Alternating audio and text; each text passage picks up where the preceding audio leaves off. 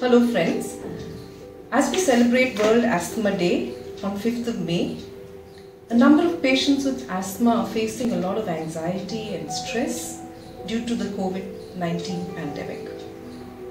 I'm here today to help you allay these anxieties and help you cope with asthma in this time of COVID.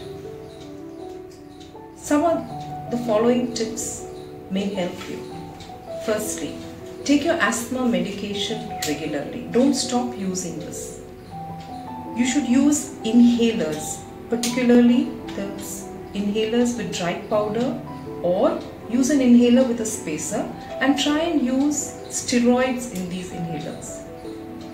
Identify your triggers and avoid them if possible. Triggers like cold, pollens, exposure to dust, pollution, even strong perfumes.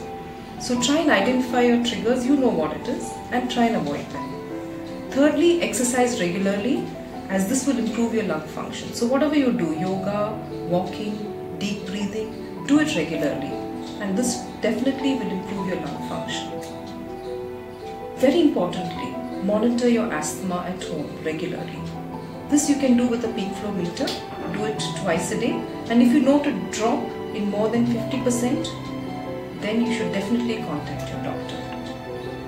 Lastly, have an asthma action plan ready with you, and this divides it into 3 zones: red, orange and green. So if you are in the green zone, you're good.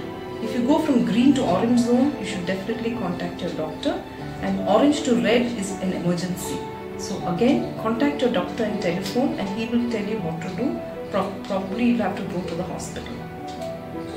So in the end, I would like to tell you that you will easily be able to control your asthma well if you take control of yourself and just allay all your anxiety and fears. Hope you can manage well and avoid a trip to the hospital in this time.